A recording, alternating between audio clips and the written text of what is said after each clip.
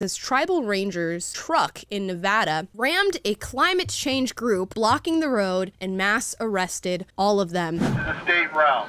Everybody will be arrested if not. 30 seconds. Send your leader to my vehicle. Let's talk. Get off the fucking road.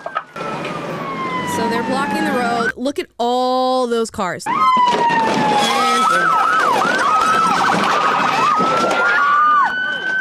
If you were trying to convince people of a world catastrophe that would end everybody's lives, would you superglue yourself to a busy road? Is that the way that you exclaim, "I am not crazy, please listen to my scientific knowledge," or a Starbucks counter, or to a Van Gogh painting? Probably not. In fact, I think it makes you look a little crazier than you actually, might be.